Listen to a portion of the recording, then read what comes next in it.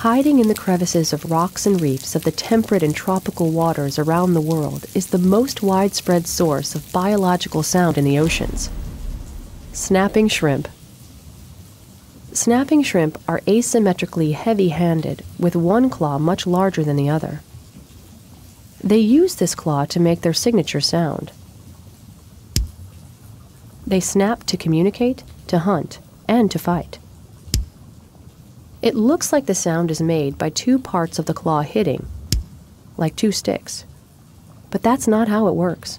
To see it, we have to slow the action down 5,000 times. A plunger-like knob on the dactyl silently pushes into a notch on the stationary side, squeezing out a powerful jet, opening a hole in the water. Milliseconds later, the bubble collapses, and it's this implosion that we hear as a snap. This process, called cavitation, creates pressure waves that, at close range, are strong enough to injure competitors and even kill small prey.